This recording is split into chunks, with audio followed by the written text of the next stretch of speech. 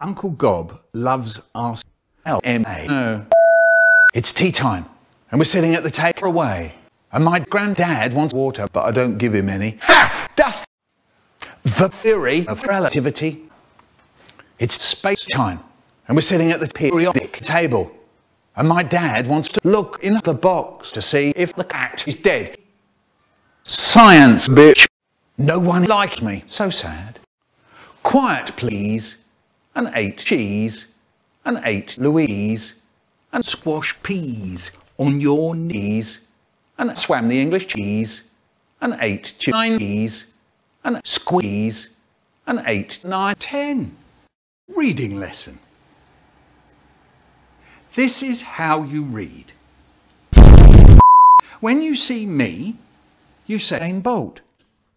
The genie raised his hand. I don't want to sound nasty, young man, but just kill yourself. So look, I can hold you on the line if you have another request, but in the meantime, I'm going back to China. And you fuck the whole thing up with falling behind her. And I've been to the 1912 Olympics. Conversations with that thick prick Haribo. Do you want an apple? An apple. Do you want something to eat?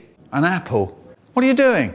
An apple. What's the matter? I've got a head. I done saw a funny. Whoosh! Warms your nose up, that does. Tea time. Majestic. Now, if you need consolation, Haribo died. His hair blew. No, I bet not, actually. I think it's really bad news.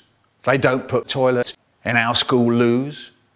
If you need to empty your bladder, you have to snatch a quick crap under the desk lid, right in front of everyone in class. It was horrible. You may think I'm a bit weak. You're right, quite. Miss Goodall was delighted, and Haribo died.